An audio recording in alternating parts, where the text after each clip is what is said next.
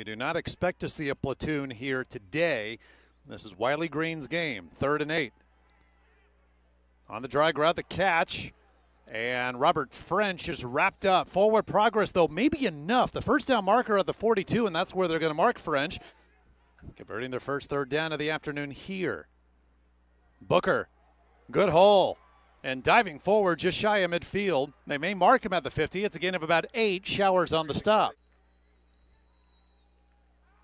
Booker, first down. Dragging a Golden Eagle for a couple more yards. Kyle Hemby brings him down, but a gain of 7. Close, but still not being able to get that first win of the year. Especially in today's day and age where these youngsters question everything leaders and the grown-ups do and say to them. When you're 0-7, it'll be easy not to buy into the culture, not to buy into what they're saying. Been nasty so far. 3rd and 7. Just bringing 3 this time.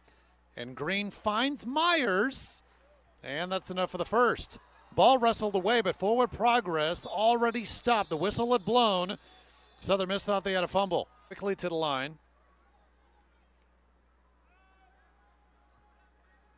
Green, plenty of time here, and Rosner makes the catch, but short yardage.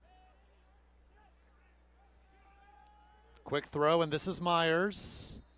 Gets 4, maybe 5. Blitz. Looking for Trammell, open, touchdown. Go for this play and get the penalty called to eventually lead to this touchdown pass. And look how he leads Trammell, where Trammell doesn't have to break stride, and it doesn't give the defensive back enough time to get to the ball. Lee Green, more passing yards this quarter than all of the first half. Al's doing a much better job picking up the blitz. Catch made, Trammell. Brought down maybe a yard shy of the marker. So the ball marked at the 20 for Jack Abraham and the Southern Miss offense. Plenty of time, and up the middle, intercepted.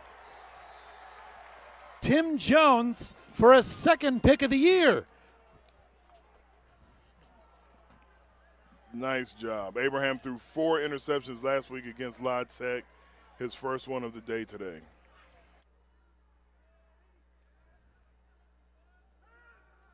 Quick throw on the out, catch made. This is Trammell. I think there's any question you'll get the same level of effort from the Owls next week. But will they have enough as they take on a Marshall team if they hold on against Western Kentucky and they're up 20-7 at the half?